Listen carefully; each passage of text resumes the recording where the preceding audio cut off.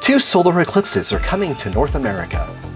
An annular eclipse will produce the famed Ring of Fire effect on October 14, 2023, along a path of annularity stretching from the Pacific Northwest to the Gulf of Mexico.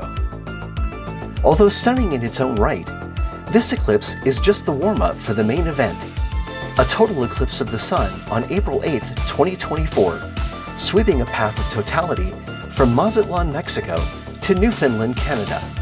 These phenomena are thrilling to watch, but you must follow some important safety guidelines to ensure that you have the right equipment to protect your vision. Here's what you need to know. Do not look at the Sun without proper eye protection. Doing so can cause permanent and irreversible damage to your vision. Use approved solar filters during all partial phases of both eclipses. There is only one point during a total eclipse when you can safely remove your eye protection, and that's during totality, when the entire solar disk is completely covered by the moon, revealing the Sun's outer atmosphere called the corona. The October annular eclipse does not include totality, so you must use your filters for the entire eclipse. During April's total eclipse, only a small section of North America will actually experience totality, and this brief period will last less than 5 minutes at most.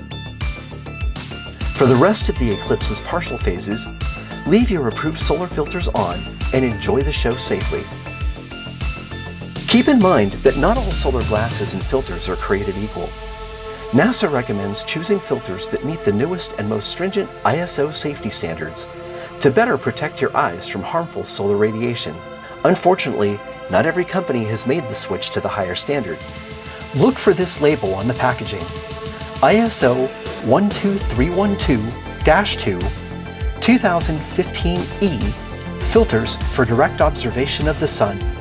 Celestron's EclipSmart products with Solar Safe technology all conform to this standard.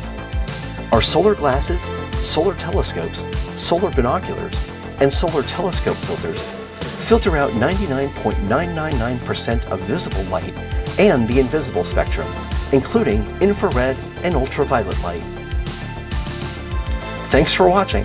Now get out there and enjoy the 2023 and 2024 solar eclipses.